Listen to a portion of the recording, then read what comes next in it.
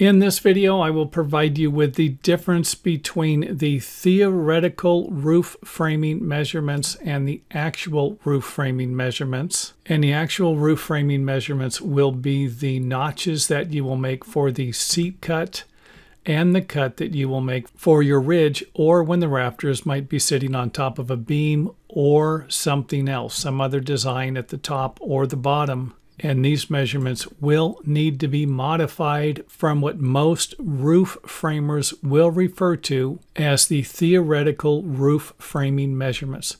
And in our example here, we have a 20-foot wide span for our building. The building is 20 foot wide, and half of that span will be 10 feet. We're going to need this measurement here to calculate the theoretical length of the roof rafter. And in this example here, we have a 6'12" roof pitch. So for every foot, we're going to go up 6 inches.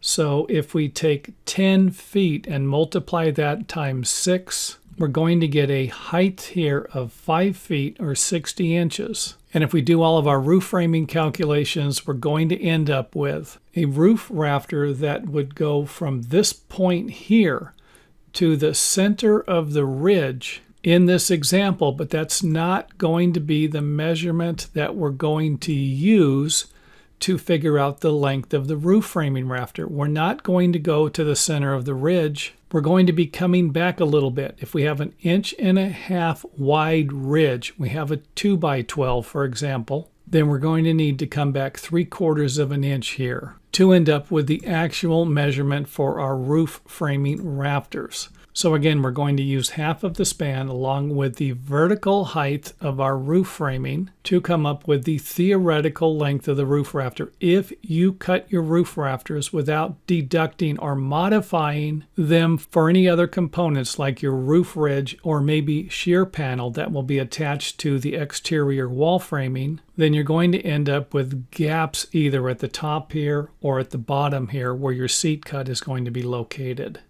And of course, the actual length of the roof framing rafter will be measured from 3/4 of an inch in from half of the span. So 10 foot minus 3/4 of an inch is going to be 9 foot 11 1/4 inches. And you might consider using this measurement here.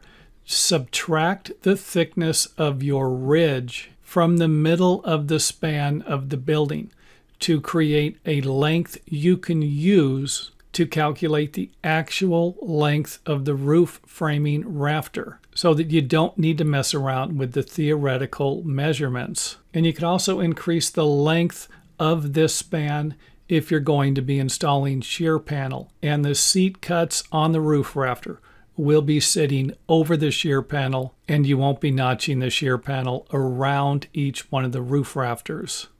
And now for the big question, why would you use theoretical roof framing measurements? Why wouldn't you always just use the actual measurements to calculate the length of the roof framing components? And you can do it either way. Some roof framers want to use the actual, some roof framers want to use the theoretical. So it will be totally up to you as to which measurements you choose to use. And for those of you who didn't know the difference between actual and theoretical, now you do.